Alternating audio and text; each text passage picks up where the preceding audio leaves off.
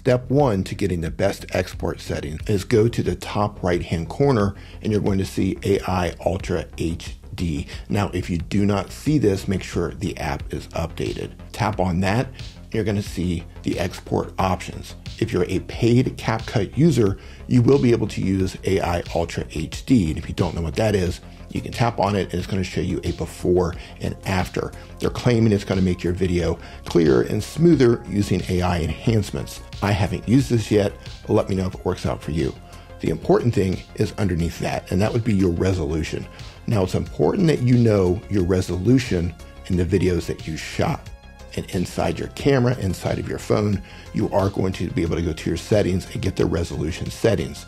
For YouTube, the lowest resolution you should be shooting in for normal content is 1080p. But if you shot it in 2K, move it up to 2K. If you shot in 4K, move it up to 4K. Underneath that will be your frame rate. And also in your camera settings, it will tell you what your frame rate is. You can move that down to 24 frames per second, or 30 frames per second, or as high as 60 frames per second, depending on how your camera is set up. I generally shoot between 2K and 4K for resolution, and my frame rate will vary between 24 frames per second to 30 frames per second, depending on the project that I'm working on. Underneath that is Optical Flow.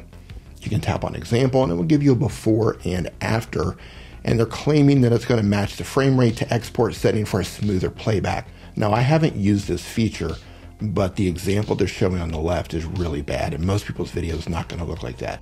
But if you're paying for CapCut, turn it on, experiment with it, see how it makes your videos look. Underneath that would be your code rate or your bit rate. This is going to affect the actual quality of the video. If you don't know what you're doing, leave it unrecommended. CapCut will choose the best for you. However, if you find that the video you started with looks worse than when you started, you can adjust the quality and bring it up to high or somewhere in between. But note that the higher this is moved up, the larger the file size will become, so make sure you have storage space on your device. Underneath that is Smart HDR. I generally leave that off. Now, once you have all of these settings in the right place, all you need to do is tap on Export in the top right-hand corner, and CapCut is going to export your video. Now, depending on the length of the video, how many effects you have in the video, and the power of your device, this could export quickly or it could export slowly. Either way, this is what exporting looks like. It's going to give you a percentage to let you know how close it is to being finished, and it's going to save the video somewhere on your device. Depending if you're on an Android, an iOS device, or a computer, it could save it all sorts of different places, so you might have to go hunt for it if you're not familiar with rendering out videos inside apps. Now, if you want to learn how to add audio to your videos the safe way or do a deeper dive into CapCut as an absolute beginner, tap on either one of the videos showing on the screen right now, and I'll help you do that.